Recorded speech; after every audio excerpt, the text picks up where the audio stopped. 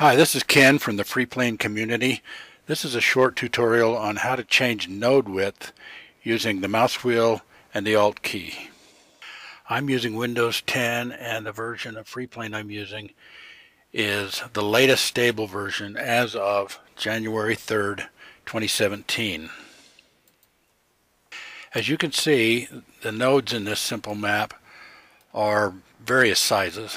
I'm going to click on this node and shift click here, then go into presentation mode just to see what I'm talking about. You can change the node width by going to the view menu and clicking view, toolbars, and properties panel. On my system you can see it's F9. Now that opens the tool pan or the properties panel over on the right side of my screen. And you can see that you can change the minimum node width and the maximum node width here in the properties panel.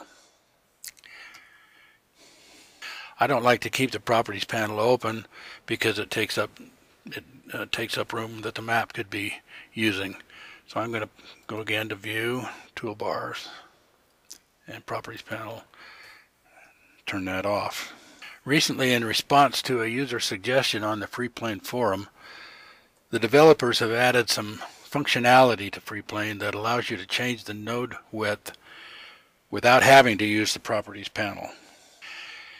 You begin by hovering over a node, and I suggest you hover near the upper left corner of the node, and I'll tell you why in a minute. Then you hold down the Alt key, and if you want to resize the node wider, you turn the mouse wheel away from you, as I'm doing now. If you want to make it narrower, you turn the mouse wheel towards you. All the time you're holding down the Alt key. This is not limited to just a single node. I'm going to shift click again down here. So I've got 4 nodes selected.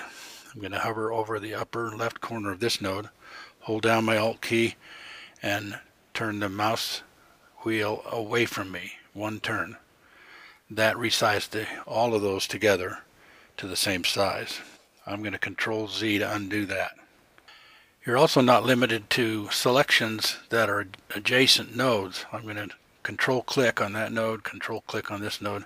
So I have 3 nodes selected. They're not adjacent. I'm going to turn on presentation mode just so we can see what's happening. Hover over the upper left corner of the node, hold down the Alt key, move the mouse wheel away from me, and they all resize together. Move the mouse wheel back towards me, and they're all narrowing together. When you change the node width using this functionality, it also updates the property panel to the new numbers. The reason I recommend hovering over the upper left corner, let me show you what happens if I hover over the lower right corner. Hold down the Alt key, and this time I'm turning the mouse wheel towards me to narrow it. As soon as it reaches this point, the mouse cursor is no longer over the node. So when I hold down the Alt key and turn the mouse wheel away from me at this point, it's a totally different behavior. It basically collapses and expands nodes by 1 level with each turn of the mouse wheel.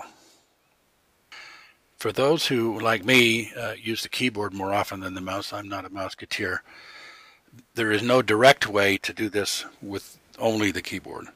But one enterprising user on the Freeplane forum developed a script so that you can do this totally by your keyboard. It's a slightly different behavior, but I've assigned it to hotkeys, and now I'm just doing this totally with the keyboard.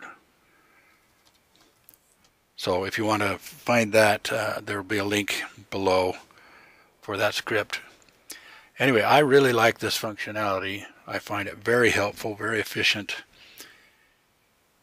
And I hope this has been helpful. Thanks for watching.